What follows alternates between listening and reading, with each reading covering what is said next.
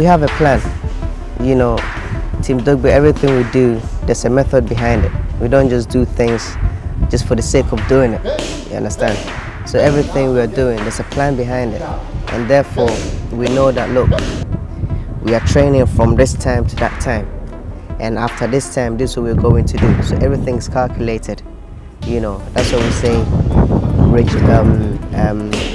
you know, everything's regimented. You understand? So it's not really because he is the technical man behind the scene. You understand? He's the one that is he's the one that is monitoring my strength work, monitoring my skills, monitoring everything. So if something is not going right, you know, he's the one to say that, look, okay, it's not going right, so let's do it this way. You know, so if we do it this way, then we'll see the outcome of that. So everything that we're doing, we put something in, take something out.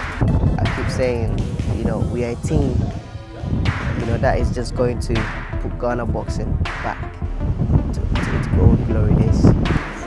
8 weeks, you know, so this time, so right now, we just have to relax, you know, because remember, you're losing weight, you're losing a lot of things, you know, a lot of minerals in the body, but then you're replacing it whilst you're training, doing the dieting and everything.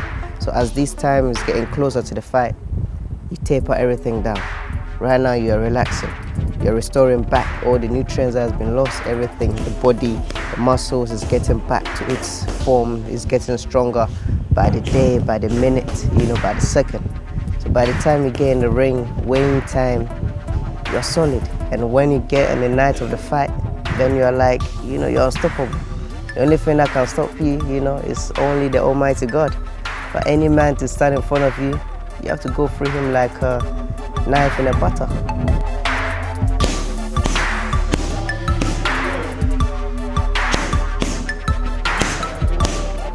Well, you know, experience can only take you so far. You understand? So, I'm young, you know, but then in the end, sometimes I feel I'm more of the skillful fighter, you know. We say that sometimes strength will have to bow down to wisdom. And I believe I have the strength. I have the skills and the wisdom in the ring. You know, once I'm in the ring, I feel that I own this place. And therefore, no one can take, you know, no one can dominate me when I'm in the ring. Step back, pivot. And what do you do next? Thank you. Again. You join the hand on the ribs. Step back, pivot. Pivot with your shoulder up. Yes? Stay there, pivot. Just the other day, my father was telling me that, look, people are putting in the public's eye, not just because of the hard work they do, but because God has something planned for them. You know, for you to be a voice to the people, to tell people that, look, with God everything is possible.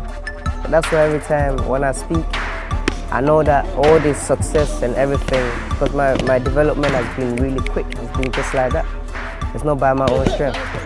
You know, it's God that strengthens my hands for war and prepares my hands for battle. So everything I have to give glory to God, and then in the end, success comes, and we just have to keep on praising His name. The kid is ready. Isaac is ready. The stage is set. The kid is ready. The stage is set. All I want you guys to do, come to the arena and see the Lion of Africa roar again.